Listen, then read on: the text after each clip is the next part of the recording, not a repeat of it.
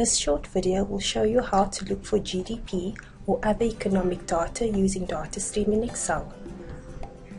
Open Excel and click on DataStream tab to launch DataStream. To do a time series request, click on Time Series Request and a search screen will appear. Click on Find Series.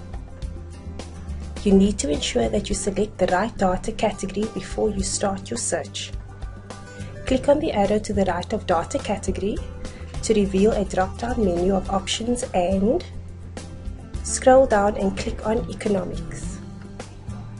The data category changes to Economics. You can now enter your search, in this case GDP, and then click on Search. This will pull up a lot of results from many different markets. To find the GDP of South Africa, you need to define your search by specifying the market.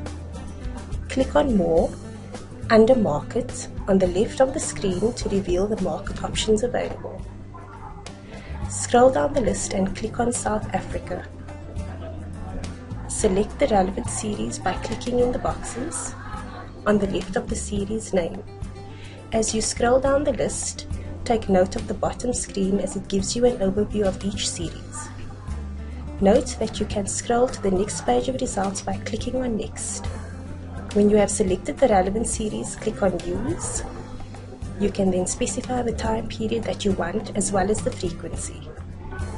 You can specify the time period by either clicking on the down arrow and selecting options from the drop-down menu, or entering the specific start and end date in the sequence, year, month, date. You can also select the frequency from the drop-down arrow. Click on Embed will enable you to edit your search as well as to refresh your saved results in future. Then click on Submit. The results will be displayed.